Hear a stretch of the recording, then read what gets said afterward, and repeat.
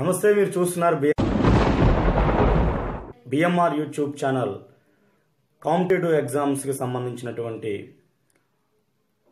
అనేక విషయాలపైన విశ్లేషణ అందివ్వడానికి బిఎంఆర్ యూట్యూబ్ ఛానల్ మీ ముందుకు వచ్చింది. బిఎంఆర్ యూట్యూబ్ ఛానల్లో ఇండియన్ పాలిటీకి సంబంధించి ఈరోజు క్లాస్లో స్వతంత్ర భారతదేశ తొలి మంత్రివర్గం గురించి మనం వివరించుకుందాం.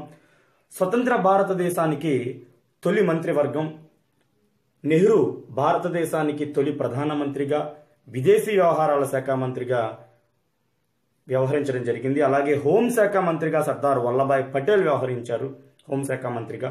అలాగే ఆహారం వ్యవసాయ శాఖ మంత్రిగా డాక్టర్ బాబు రాజేంద్ర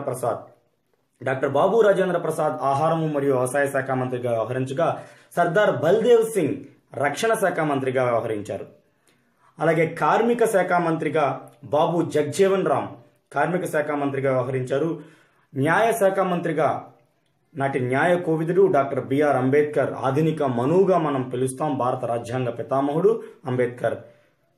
సో అంబేద్కర్ గారు మనకి భారత రాజ్యాంగ పితామహుడిగా వ్యవహరించినటువంటి వ్యక్తి.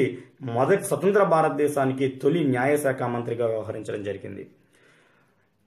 ఈ బిట్ని చాలాసార్లు మనకి కాంపిటేటివ్ ఎగ్జామ్లో అడగడం జరిగింది. స్వతంత్ర భారతదేశ తొలి న్యాయశాఖ మంత్రి డాక్టర్ బిఆర్ అంబేద్కర్. అలాగే స్వతంత్ర భారతదేశానికి తొలి విద్యాశాఖ మంత్రిగా మౌలానా అబుల్ కలాం ఆజాద్ గారు వ్యవహరించారు. ఇది కూడా చాలాసార్లు కానిస్టేబుల్ లాంటి కాంపిటేటివ్ ఎగ్జామ్లో అడగడం జరిగింది. స్వతంత్ర భారతదేశ తొలి విద్యాశాఖ మంత్రి మౌలానా అబుల్ కలాం ఆజాద్, తొలి న్యాయశాఖ మంత్రి డాక్టర్ బిఆర్ అంబేద్కర్.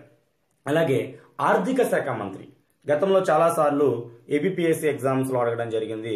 స్వతంత్ర భారతదేశానికి తొలి ఆర్థిక మంత్రిగా వ్యవహరించిన వ్యక్తి షణ్ముఖం చెట్టి తొలి ఆర్థిక శాఖ మంత్రిగా వ్యవహరించడం జరిగింది. అలాగే తొలి రైల్వే శాఖ మంత్రిగా జాన్ మతాయ్ వ్యవహరించారు. అలాగే పరిశ్రమలకు సంబంధించినటువంటి కేంద్ర మంత్రిగా శ్యామ్ ప్రసాద్ ముఖర్జీ వ్యవహరించడం జరిగింది. అలాగే ఆరోగ్య శాఖ మంత్రి, స్వతంత్ర భారతదేశానికి తొలి ఆరోగ్య శాఖ మంత్రిగా రాజ్ కుమారి అమృత్ కౌర్ వ్యవహరించారు. స్వతంత్ర భారతదేశ తొలి మంత్రివర్గంలో ఏకైక మహిళా మంత్రి ఎవరు అంటే రాజ్ కుమారి అమృత్ కౌర్. ఈవిడ ఆరోగ్య శాఖ మంత్రిగా వ్యవహరించడం జరిగింది. అలాగే వాణిజ్య శాఖ మంత్రిగా సిహెచ్ బాబా వ్యవహరించారు. ఇంధనము మరియు గనులు గాడ్గిల్ ఫార్ములాను కూడా మనం పంచవర్ష ప్రణాళికల్లో చూస్తాం. గాడ్గిల్ అనేటువంటి వ్యక్తి మనకి ఇంధనం గనుల శాఖ మంత్రిగా వ్యవహరించడం జరిగింది.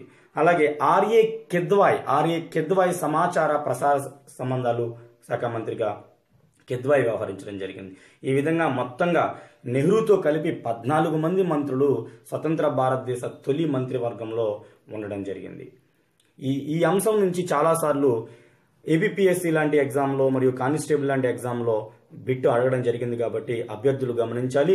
ఖచ్చితంగా ఇది బిట్ వచ్చే ఏరియా కాబట్టి స్వతంత్ర భారతదేశానికి తొలి మంత్రివర్గాన్ని మీరు ఖచ్చితంగా నేర్చుకోవాల్సి ఉంటుంది. అలాగే ప్రస్తుత మంత్రివర్గాన్ని కూడా మీరు బేరీజు వేసుకుని రెండూ చదువుకున్నట్లయితే ఖచ్చితంగా ఈ అంశం నుంచి బిట్ వచ్చే అవకాశం ఉంటుంది.